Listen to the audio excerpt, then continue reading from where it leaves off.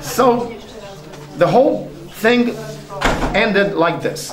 She said, if I do not produce some kind of a document that says for sure that I'm a US citizen and I stay in the United States, she will be taking my money out of my account. And that sounded like terrorism to me, okay? And I accused her of terrorism. I was confused of what was happening. I went to the bank and I noticed that my money was missing on 3 different occasions. It was over $1,000, maybe. It's not a big amount of money, but the fact that they used these stealthy tactics without notifying me beforehand that the money will be taken for certain reasons, for certain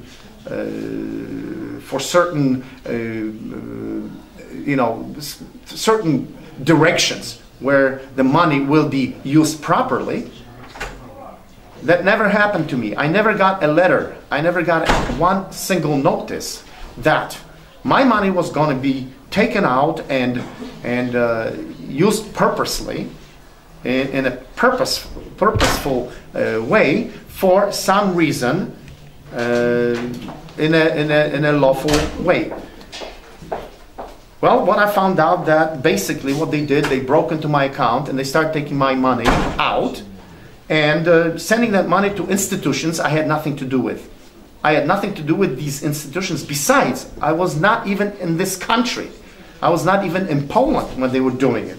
So basically they were doing everything behind my back.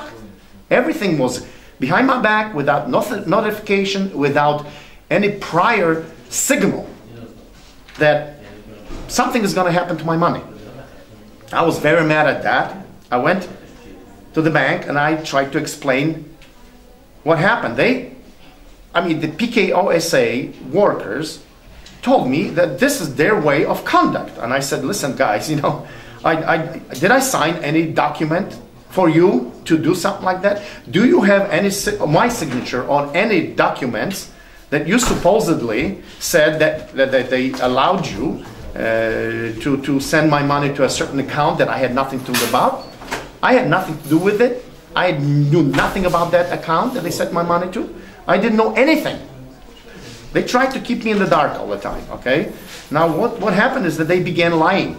Basically they began lying to me, and these prevaricators, were basically trying to keep me in the dark, like I said, and confuse me. Okay, so I would not know where they're coming from and what I can do in my way to do something, in reverse. But that's not all. That's not all of the story here. Okay, what happened after that? I closed the account, and upon closing the account, I noticed that my disability benefits were not going to the proper place in the United States. I notified the United States Department of Veterans Affairs that my money is going to go into the Chase Manhattan Bank. That did not happen. So I found, what I'm saying right now, that I found out just months later that my disability benefits were going into my supposedly closed account, but the bank was not notifying me of that. But if I did something wrong to the bank, automatically by courier, I was getting a letter saying that I did something wrong to the bank. So why didn't they notify me of the fact that my money was in their possessions? They had that money. Like I said, I found that out 20 months later. That's 20 months later. So what happened is that my disability benefits stopped. I don't know why. But I believe it was because I closed the account suddenly, and the Department of Veterans Affairs needs a little bit of a time to transfer from one bank to another. But I had to close that account because it was an emergency, and the emergency contained the fact that I tried to forbid them to steal my money again. I tried to avoid PKO S.A. bank in Poland to steal my money again. Okay, so in this consequence, my money stopped coming to either America or Poland for 5 months. I was without money. And I had to return to the United States.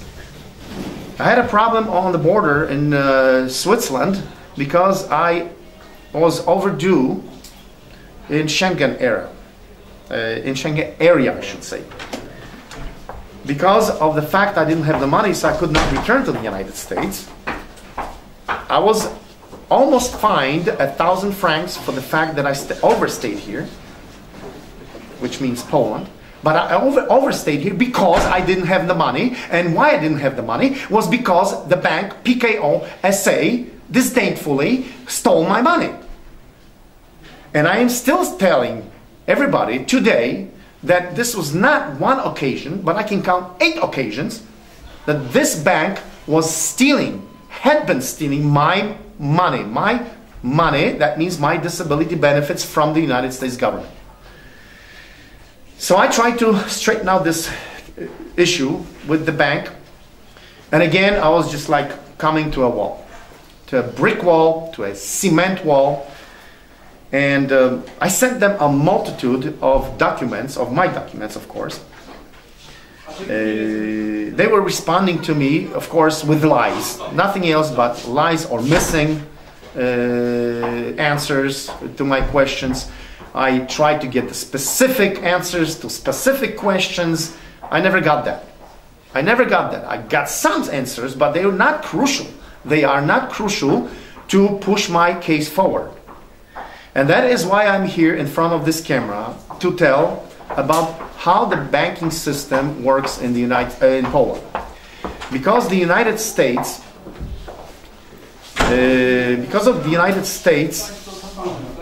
was willing and is willing and had been willing to send the money to my account in Poland.